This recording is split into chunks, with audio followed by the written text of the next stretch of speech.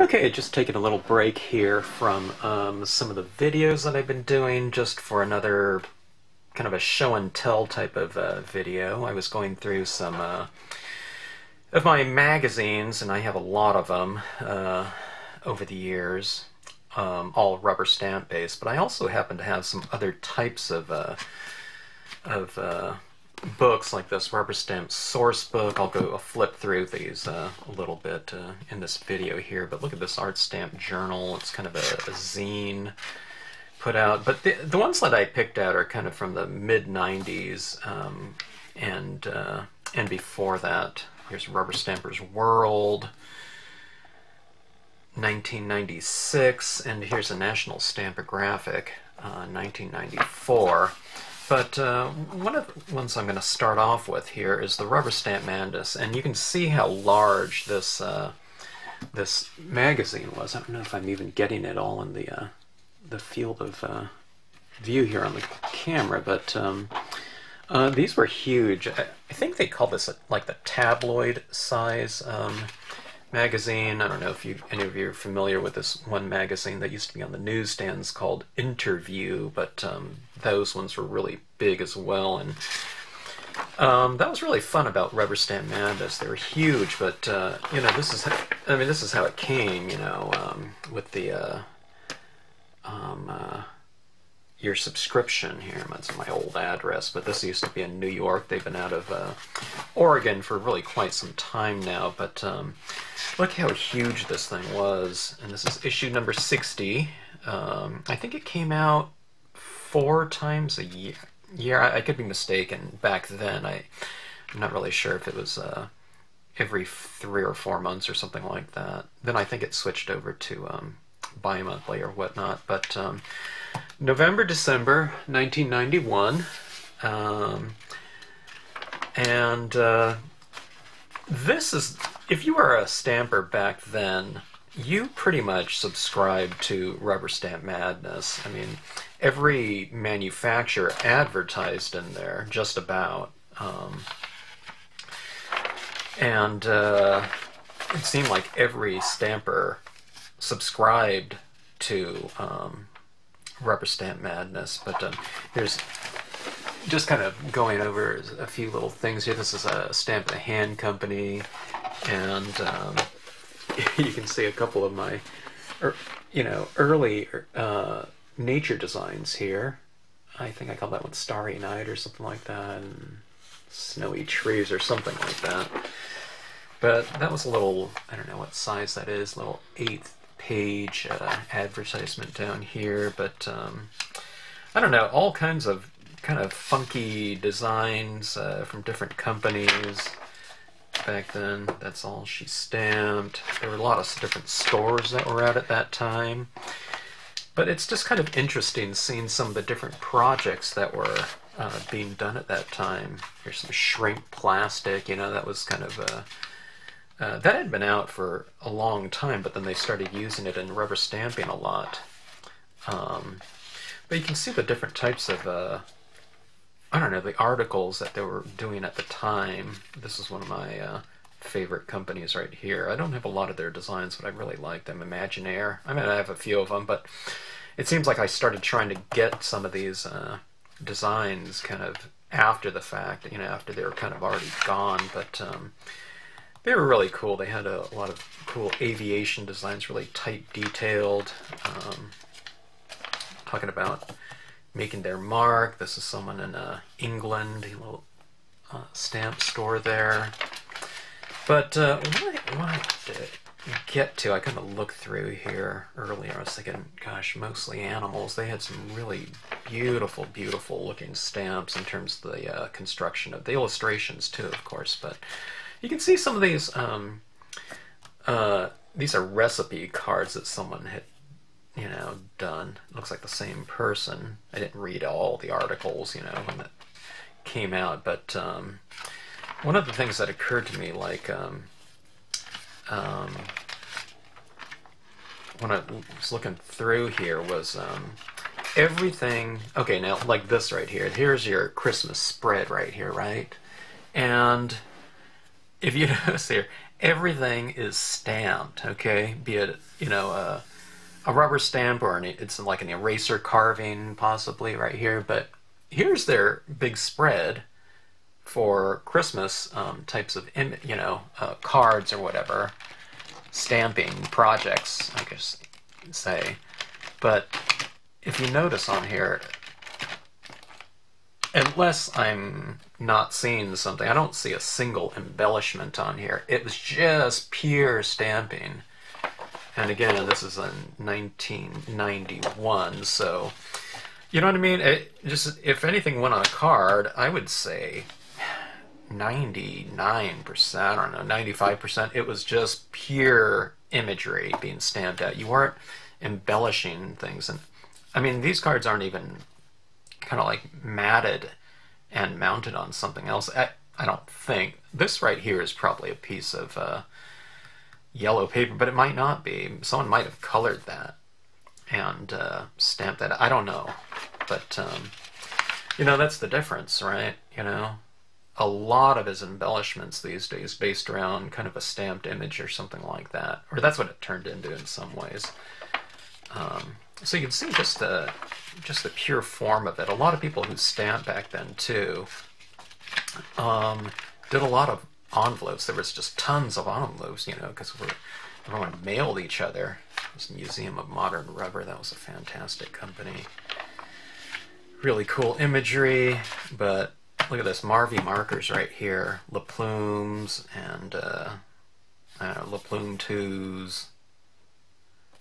Brush markers down here, but pretty much if you were a stamper back then too, you really knew your Marvy colors, you know, like, oh, what color did you use on it? I used a number, you know, a number 10 blue or something like that, or is that a 34 or is that a, you know, whatever, you know. But people really knew their colors. I don't know if at the time like stamp pads were out. You know, not the type that we're used now, like the raised pads, you know. So it was a lot of coloring it up with markers, you know, like these.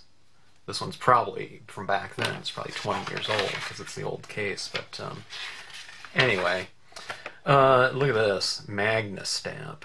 Probably one of the first types of non-wood ones, I'm guessing. So. Now, I don't know, here's little die-based pads right here. Who's this from? Oh, it's from Snap. You know, I think they were one of the first kind of raised pad companies with their Vivid line, and I don't know, this one's called Brush Box. But, I don't know, it's like a trip down memory lane here. Here's the color box, pigment ink pads, those rainbow types like that.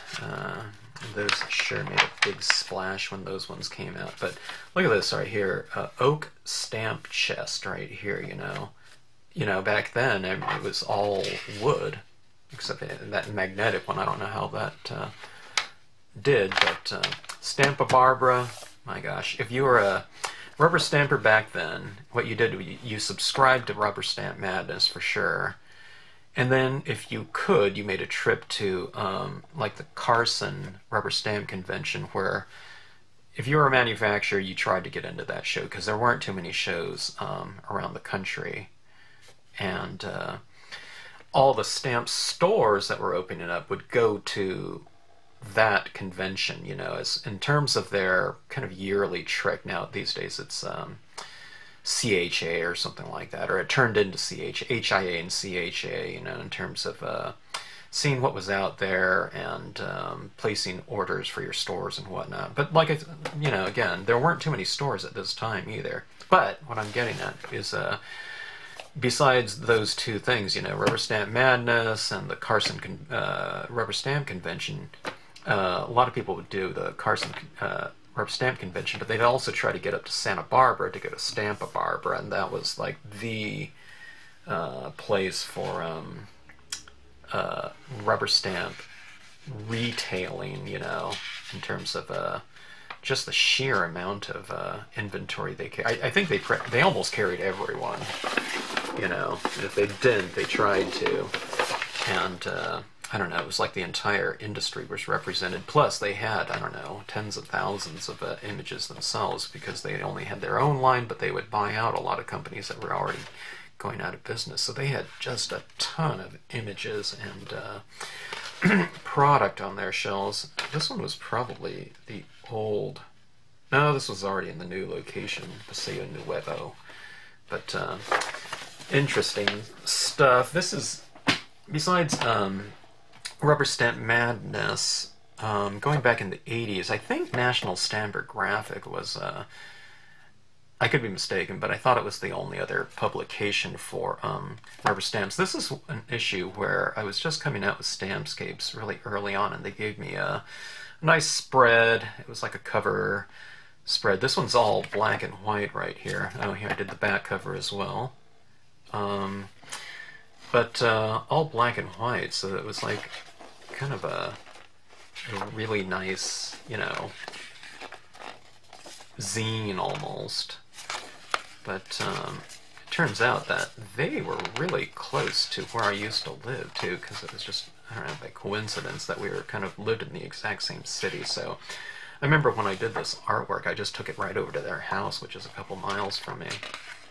But I don't know, all kinds of here's the Stampscapes scoop, you know, there's a little scene that I did there. It was tricky because I had to do it all in black and white, and I wasn't quite sure if they used halftones. That's where you kind of take a you know, a grayscale, you know, things that actually has gray in it, you know, not just spread out dots. So I had to come up with these different pieces here that were already kind of broken down into what they call line art. So I didn't used to take out color ads in magazines either, so a lot of it was black and white because most of the magazines didn't have, like, they weren't all color at that time, so color was really, you know, at that time it was really expensive to do, so I would do black and white ads. So these, if I'm not mistaken, I think all four of these were previous ads that I had done.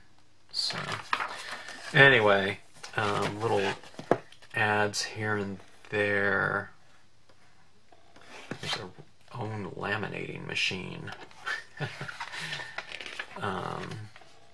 Stamp exchanges. People would take out ads to do a little scene exchange or whatever. Envelopes. Mail art, they called it. Oh, okay, these are halftones right here. It's grayscale kind of broken down. But the Great American Stamp Store.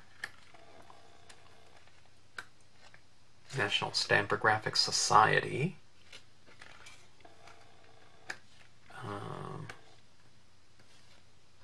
Happy Birthday Club. I guess if you put your name and address on here along with your birthday, maybe people would send you a birthday card or something like that. But that's, you know, that's the way stampers are, aren't they? You know, exchanging, doing projects, giving things away. Things like that. These are pen pal ads in the back here. Because like I said, this is kind of like a zine back then, you know. Just on, you know, or some really nice papers and whatnot. But, yeah, right in Huntington Beach. So, right up here, they didn't have gel pens back in the day, but I used the white paint pen. I keep mistakenly saying white paint pen when I'm doing my videos, even today, because I used to use the white paint pen, which are like the metallic and gold pens, you know. A lot these days they still have them, but I don't know if they have much of the white paint pen. But look at all that snow. I did every one of those little dots up there with that and trailing off some snow like that. So tons of stuff. Rubber Stampers World Magazine, February, March 1996, for the Rubber Stamp artist. And, you know, they were able to do two colors. It's almost like embossed on here. I wonder if they did that. I wonder if they printed in-house, but, you know, it's possible that they, I don't know, did they print this? Or, I don't know, it was like a small run printing, but this is kind of raised here, you know. But different companies. This is Stamps, Arizona Stamps too. They had a lot of Native American imagery that went really well with Stampscapes, and I don't know what happened to them. They were here one moment and then they were gone the next, and everyone was kind of, you know, looking for their stuff. This is to do a color spread in here. They had this is like a color laser that the editor has just kind of pasted in here. So I think that's kind of cool, though. You know, it's just the spirit of I don't know, not entrepreneurship, but just, you know, just everyone that puts these types of things on, you know, are, you know, they're enthusiasts. So it was just kind of cool, you know, these types of products that were out at the time. I mean, it's, you know, it's certainly small scale, but they really wanted to get out there and try to share the information and, you know, new developments, you know, in stamping. So here's this, I don't know if you can see this, this is called the layered card technique, you know, where it's like a little, looks like a little pop-up window, and, you know, there's multiple layers in it. Yeah, you know, how they did that. So that's, yeah, I don't know, that just comes to show you the kind of the rubber stamp card technology at the time. Oh, this is like using a foam core paper iris, you know, those layers in there. So paper tab right here, you see stamps that have a little paper tab, so you can kind of fold that up and kind of have it popping out, you know. High-tech stuff, you know, back then. Little pop-ups right here.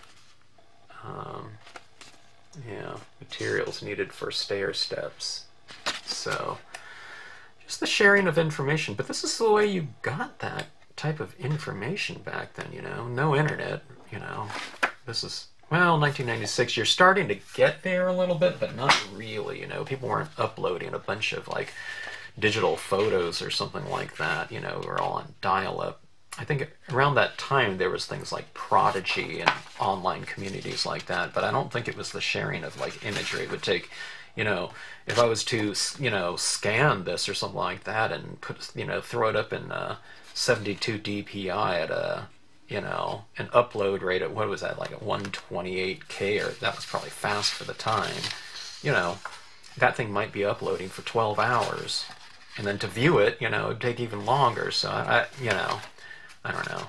Now this is called Stamp Stories. Looks like a Canadian publication. Well, I don't know. Yeah, probably. This person's in Alberta. But these little zines like this, you know, were popping up back in the day. Some you heard about, some you didn't. Some they would advertise the zine maybe in the back of, I don't know, some other publication if they allowed them to. I'm not really sure. I don't know if they saw it as competition or whatnot, but yeah, I recognize a lot of these stores in here, like Great Impressions, or I don't know if they're a store or manufacturer. Hot Potatoes, looks like they advertised in there. So it was kind of interesting, you know, a lot of times back then too. You know, I might not have heard of like a zine like this, so you got these, you know, advertisement kind of inquiries, you know, would you like to advertise in our publication or whatnot. Here's the advertisers index right here. Rubberstamps of America. Great stuff. And some retailers that I knew. Here's some kind of scenic stamping imagery here in the back. Great Canadian Stamp, you know. It's kind of cool. It's kind of a nice fence right there. Art Stamp Journal. You know, more kind of your zine types of things. There's a resource directory in the back, and advertising, like a Stamp of the Hand was advertising there. They had a store in the mall at the time. It looks like they're promoting history of rubber and art stamps. So that's the history of it right then. And this is 1996. I don't know, I'll have to read that sometime. It looks like it's going back to, I'm not going to read through this whole thing, but it's talking about, like, I don't know, rubber plants. Here's Christopher Columbus right here, and excavations in Mexico show the Mayan natives were playing sort of basketball with a rubber ball, you know. So I guess they're talking about the the usage of rubber at the time. Here's 1923. Or here's Charles Goodyear, right? Product and reviews. White pigment pad. Wow. Here's a put out by Hero Arts right here. Studio 2 markers. I used to use those ones all the time. Those were the first alcohol-based markers. Look at this set that I have of the Studio 2s, but Studio 2 markers, this is like pre-Copic, you know, days right here. But I think I don't know when I got this one, but I love these Studio 2s, double-sided like the La Plumes or something like that, right? Here's a kind of a chisel nib right here, and then you had your kind of narrow tip right there, okay? But the Studio 2s, you would get a certain color, right? And then if you can see there, I thought I put some color on my hand. This is a number 67, but you say, it says 10%. So you can get these different pens like this in whatever hue you wanted, but you can also get it in whatever value. Like this is these are 60% down here, and this is a 10%. So you know how I like to use like a lot of light tones, right? Well, these 10% were perfect for that, and getting kind of detailed and kind of building your color slowly. Now Studio 2 is not out there, so don't look for that. Or I don't know, I don't think they are.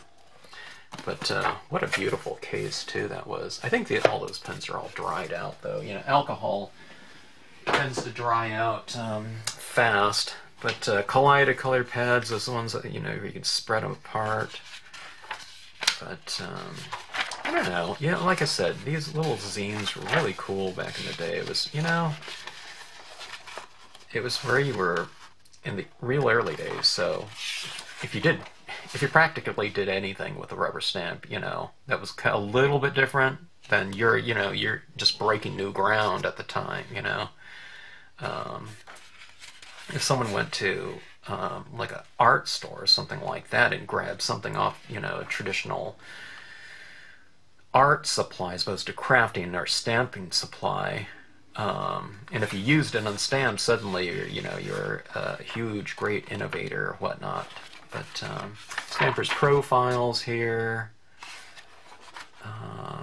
ads, kind of cool things. Okay, Rubberstamp source book here. This is put out by David Ward, and he was doing something really new at the time. You know, this was, you know, I don't even know what year this is. Let me see if I could find a date. This, I think, is this the second one?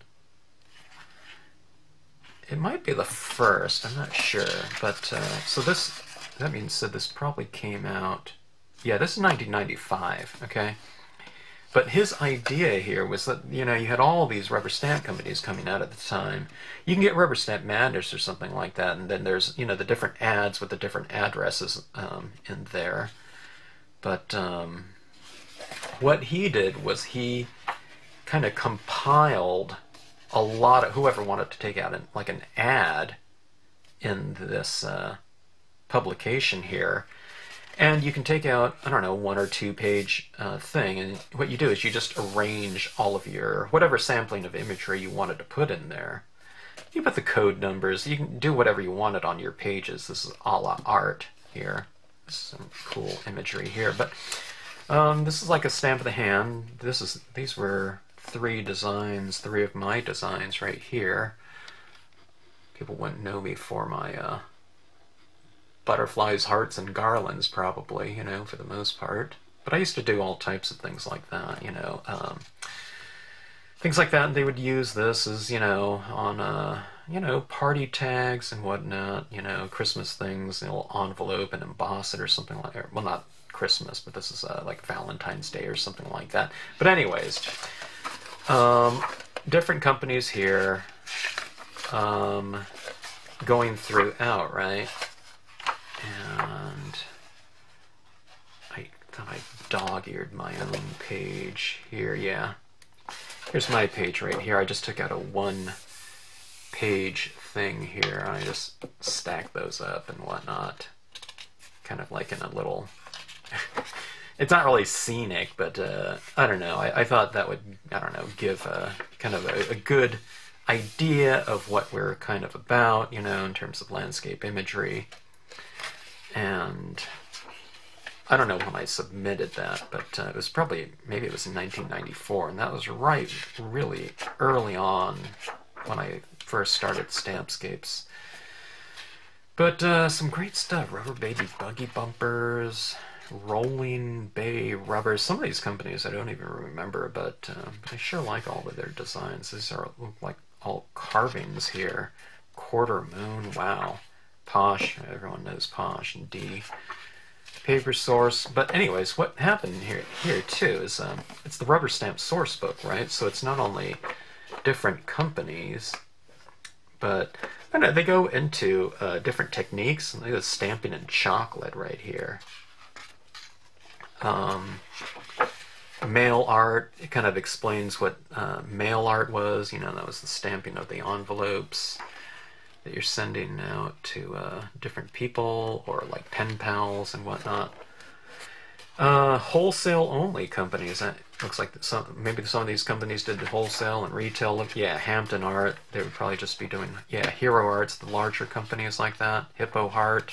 They only did wholesale. Huh? Rubberstamp stores. Okay, and more sources right here. Okay, so a lot of stores starting to pop up by the mid-90s.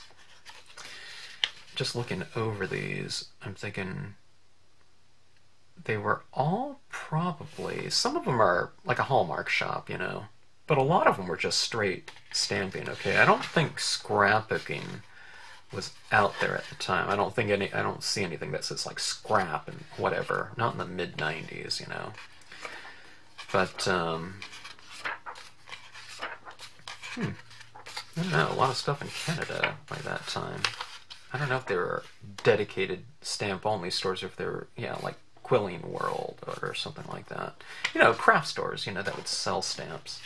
Stamp catalogs. Okay, this is more sources. Okay, how much are the catalogs that you can order from each company? So you can get this book here, and you know, it would take out a lot of the work off of you for looking at stuff. Okay. And here's stamps by category. Wow, he went through a lot of work here. So if you're looking for dolls, then you look at these, you know, 3 companies right here have, you know, doll stamps or whatnot. Dinosaurs, Egyptian. Small teddy bears. Look at the teddy bear section right here. Large images. So I guess what you did was you kind of submitted this I don't know, like code thing, you know, when you submitted your page, so that he would have to, you know, break it down into all those different categories right here. Suppliers. This isn't just for, like if you wanted to start a stamp company, there's places in here that have different machines, I guess, to make stuff. Oh, okay. Okay, they're just talking about like accessories, like paper and things like that. Papers for stamping. Where do you get that? Artist supply. There weren't a lot of papers being used back then. Okay, here's wood storage units and wood mounts. Okay, so if you wanted to start your own company, you can look in here and, you know, see if they have like things like vulcanizers and wood blocks and whatever. Yeah, classic mounts. Pens Uchida of America, you know. This guy did a lot of work. This guy is David Ward. Mail art, okay, if you want to do like exchanges and things like that. Stamp clubs, believe it or not. If you live around Atlanta and you want to, you know, join a stamp club, you can look in here, you know, and see what was around you, if there was any or something like that. computer bulletin boards. Look at this. America Online, CompuServe, Genie. I forgot all about that name. Prodigy, you know. You can go online and, you know, chat, go in a chat room with someone. Quick reference columns. Gosh, this is really broken down. Rubber stamps A to Z, and you can see the different categories for what those places, what types of imagery they sold.